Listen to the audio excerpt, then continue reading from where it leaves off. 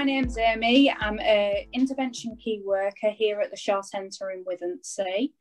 I currently are doing all the cookery clubs and the level 2 food hygiene. A bit about what Shaw's has to offer, because we have got quite a lot of services on offer.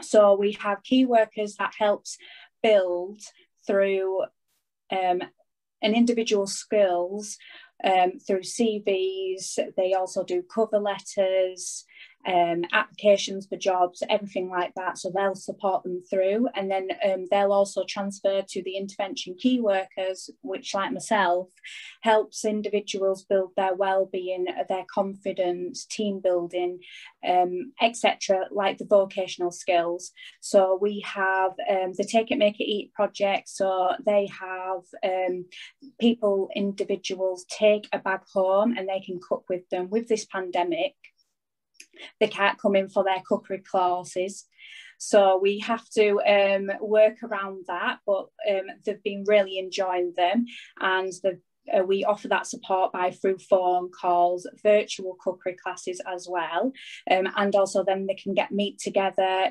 share their views about recipes and their cooking, really. So when they come to us, we help them, we bring out the confidence, they start talking to people, and then they're able to get together with everyone, and their well-being is so much better. So we've got volunteering, which also offers a volunteering for retail, catering and maintenance. So then they can build their skills for workplace environments, team building,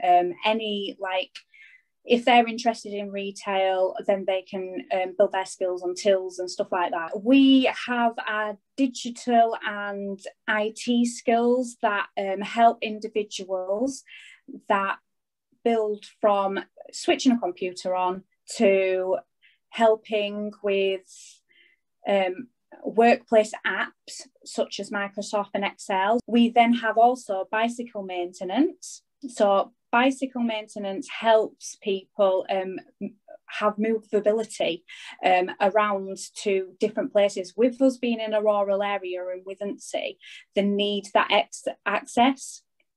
So then it helps people know how to fix a bicycle. So that also helps into employment, because if they enjoy fixing bicycles, it's self-employment. We have quite a few offers and services on at the Shaw Centre.